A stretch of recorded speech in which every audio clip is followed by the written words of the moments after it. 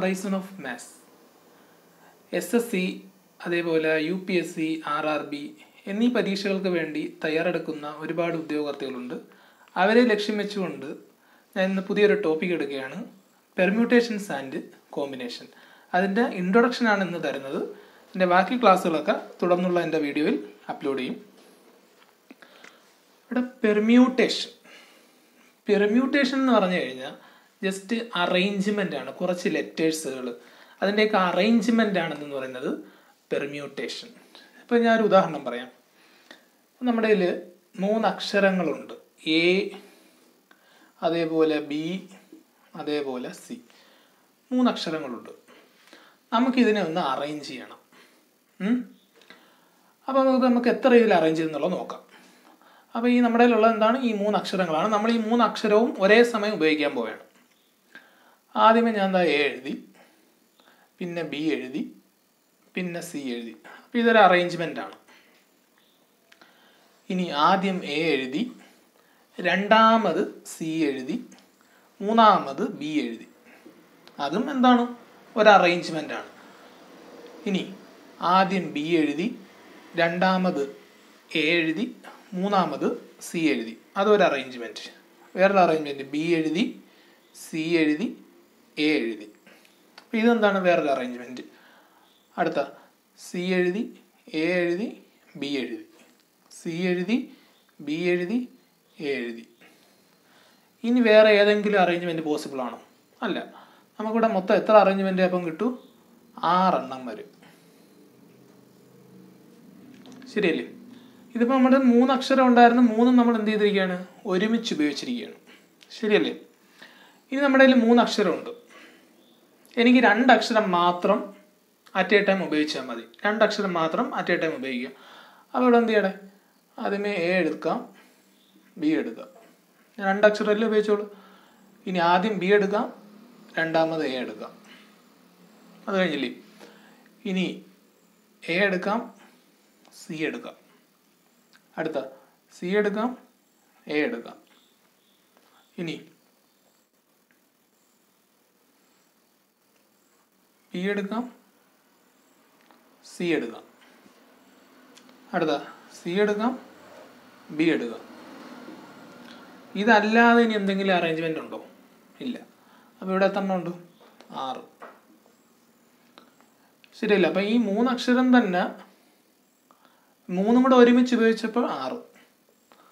3 അക്ഷരത്തിൽ നിന്നും 2 അക്ഷരം മാത്രം ഒരുമിച്ച് ഉപയോഗിച്ചു, അപ്പോഴേ 6.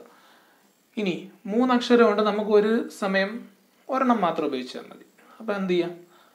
A എടുത്തു, വേറെ ഇനിയൊന്നുമില്ല, ഒരെണ്ണം മാത്രമല്ലേ ഉപയോഗിക്കാൻ പറ്റൂ. അടുത്ത B എടുത്തു, ഇനി C എടുത്തു. എത്രയേ ഉള്ളൂ. അപ്പോൾ ഇവിടെ 3 രീതിയിൽ നമുക്കിവിടെ അറേഞ്ച് ചെയ്യാൻ പറ്റും. അപ്പോൾ അറേഞ്ച്മെൻറ്റ് മനസ്സിലായല്ലോ. നമ്മൾ ABC എന്ന് എഴുതിയാലും ACB എന്ന് എഴുതിയാലും എന്നാൽ രണ്ടും രണ്ടാണ്. അത് അറേഞ്ച്മെൻ്റ് ആണ്. അല്ലാതെ ഇവിടെ Aയും Bയും Cയും ഉണ്ട്, ഇവിടെ Aയും Bയും Cയും ഉണ്ട്, ഇതെല്ലാം ഒന്നല്ലേന്ന് ചോദിക്കരുത്. ഇതെല്ലാം എന്താണ്, വ്യത്യസ്ത രീതിയിലുള്ള അറേഞ്ച്മെൻ്റ് ആണ്. ഇനി നമുക്ക് വേറൊരു കാര്യം കൂടെ അറിഞ്ഞിരിക്കണം, ഫാക്ടോറിയൽ എന്താണെന്ന് അറിയണം. അപ്പോൾ അതിൻ്റെ ബേസിക് കാര്യങ്ങളെ പറയുന്നുള്ളൂ. നമുക്ക് 5ൻ്റെ ഫാക്ടോറിയൽ കണ്ടു. ഫാക്ടോറിയൽ എന്ന് പറഞ്ഞു കഴിഞ്ഞാൽ ഒരു വര എഴുതി താഴെ ഒരു കുത്തു കൊടുക്കുക, ഒരു എക്സ്ക്ലമേഷൻ ചിഹ്നം ഉണ്ടല്ലോ, ആ ഒരു ചിഹ്നം കൊടുത്താൽ മതി.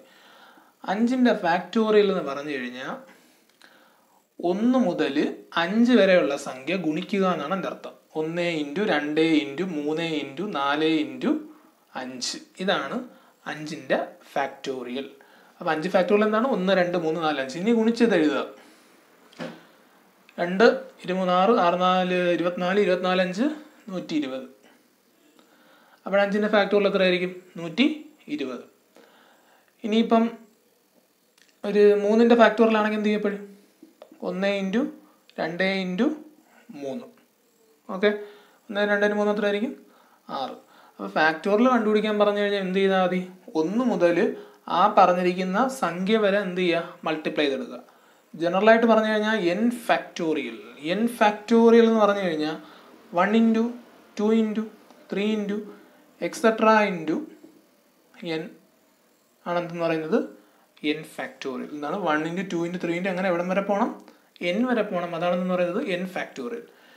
ഇനി ഇവിടെ ഒരു സ്പെഷ്യൽ കേസ് ഉണ്ട്, 0 ഫാക്ടോറിയൽ വരുന്ന കേസ് വരും. സാധാരണ നാച്ചുറൽ നമ്പറിനെയാണ് വരുന്നത്, പക്ഷെ ചില സിറ്റുവേഷനിൽ 0 വരും. 0 ഫാക്ടോറിയലിൻ്റെ വാല്യൂ ഡിഫൈൻ ചെയ്ത് വെച്ചിരിക്കുന്നത് 1 എന്നാണ്, അല്ല 0 എന്ന് കൊടുക്കരുത്. 0 ഫാക്ടോറിയൽ ഒരു സ്പെഷ്യൽ കേസാണ്. 0 ഫാക്ടോറിയൽ വാല്യൂ എന്താണ്? 1 ആണ്. പെർമ്യൂട്ടേഷന് നമ്മൾ ഉപയോഗിക്കുന്ന ലെറ്റർ P ആണ്, ക്യാപിറ്റൽ P ആണ്. ഇവിടെ അറിഞ്ഞിരിക്കാനുള്ളത് NPR. NPRൻ്റെ വാല്യൂ അറിഞ്ഞിരിക്കണം. NPR എന്ന് പറഞ്ഞു കഴിഞ്ഞാൽ n factorial by n minus R factorial.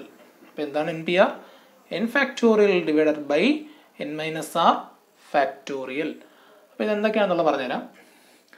ഇവിടെ നമുക്കിവിടെ എത്ര അക്ഷരങ്ങളുണ്ടായിരുന്നു? മൊത്തത്തിൽ 3 അക്ഷരങ്ങളുണ്ടായിരുന്നു, ശരിയല്ലേ? അപ്പം 3 അക്ഷരങ്ങൾ പറഞ്ഞാൽ മൊത്തം എത്ര ഉണ്ടോ അതാണ് n. അപ്പോൾ ഇവിടെ എത്ര കൊടുക്കാം? 3. P എഴുതുക. 6 എന്ന് പറഞ്ഞു കഴിഞ്ഞാൽ നമ്മൾ അറ്റ് എ ടൈം എന്ന് പറഞ്ഞാൽ ഒരു സമയം നമ്മൾ മൊത്തം എത്ര ലെറ്റർ എടുക്കുന്നു, പറഞ്ഞാൽ ഒരു സമയം നമ്മൾ എത്ര ലെറ്റർ എടുക്കുന്നു, അതാണ് 6. അപ്പോൾ ഇവിടെ 6 എന്താണ്? ഈ ആദ്യത്തെ കേസിൽ നമ്മൾ 3 ലെറ്റർ മൊത്തത്തിൽ ഉണ്ടായിരുന്നു, അത് n എടുത്തു.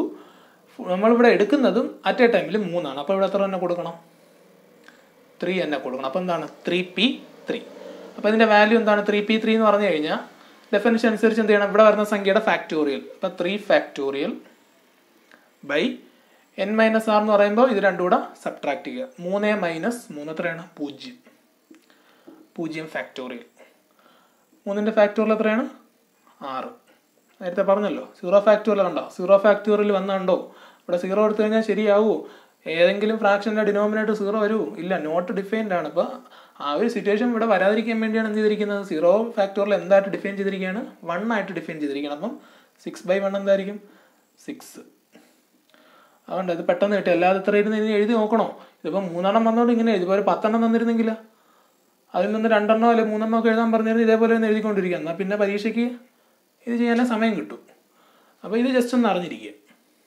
അപ്പം 3 ഉണ്ട്, നമ്മൾ അറ്റ് എ ടൈം 3 എടുത്തു. ഇനി നമുക്ക് ഈ ഒരു കേസ് നോക്കാം. ഇവിടെ മൊത്തം എത്ര അക്ഷരം ഉണ്ടായിരുന്നു? 3 അക്ഷരം ഉണ്ടായിരുന്നു. അറ്റ് എ ടൈം എന്ത് ചെയ്തു? 2 മാത്രം എടുത്തു. അപ്പോൾ 3p2 എന്ന് വരും. 3p2 എന്ന് പറയുമ്പോൾ എങ്ങനെ എഴുതാം? 3 ഫാക്ടോറിയൽ ബൈ പിന്നെ 3 മൈനസ് 2. 3 മൈനസ് 2 എന്താണ്? 1.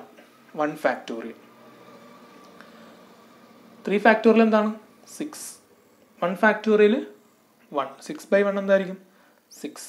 അതല്ലേ ഇവിടെ കിട്ടിയത്? ഈ ഫാക്ടോറിയലും ഫാക്ടോറിയലൊന്നും വെട്ടിക്കളയില്ല കേട്ടോ, അത് തെറ്റാണ്. അങ്ങനെ വെട്ടിക്കഴിഞ്ഞാൽ 3/1 അങ്ങനൊന്നല്ല, അങ്ങനെ വെട്ടിക്കൂടാ. അടുത്ത 3ാമത്തെ കേസ് നോക്കാം. മൊത്തത്തിൽ 3 നമ്പറുകളുണ്ട്, അല്ല 3 ലെറ്ററുകളുണ്ട്. അതിൽ അറ്റ് എ ടൈമിൽ എന്ത് ചെയ്യുന്നുള്ളൂ? ഒരു ലെറ്റർ മാത്രമേ എടുക്കുന്നുള്ളൂ. അപ്പം 3p1 ഒരു ലെറ്റർ മാത്രം. 3p1 ഇവിടെ 2 ലെറ്റർ, ഇവിടെ 3 ലെറ്റർ അറ്റ് എ ടൈം. 3/1 എങ്ങനെ ഡിഫൈൻ ചെയ്യാം? 3 ഫാക്ടോറിയൽ ഡിവൈഡഡ് ബൈ അടുത്ത 3 മൈനസ് 1 എന്താണ്? 2 ഫാക്ടോറിയൽ. ശരിയല്ലേ? എന്താണ് 3 ഫാക്ടോറിയൽ? 3 ഫാക്ടോറിയൽ എന്ന് പറഞ്ഞു കഴിഞ്ഞാൽ 6. 2 ഫാക്ടോറിയൽ 1 × 2 2. അപ്പോൾ 6/2 എന്താണ്? 6/2 3. 3 വന്നില്ലേ? ഓക്കെ ഫ്രണ്ട്സ്, ഞാനിപ്പോൾ ഇതിൻ്റെ ഒരു ഇൻട്രൊഡക്ഷൻ മാത്രമാണ് പറഞ്ഞിരിക്കുന്നത്. എന്താണ് നമ്മുടെ പെർമ്യൂട്ടേഷൻ, അതേപോലെ ഫാക്ടോറിയൽ എന്താണ്, അതെങ്ങനെയൊക്കെ നൊട്ടേറ്റ് ചെയ്യാനാണ് പറഞ്ഞിരിക്കുന്നത്.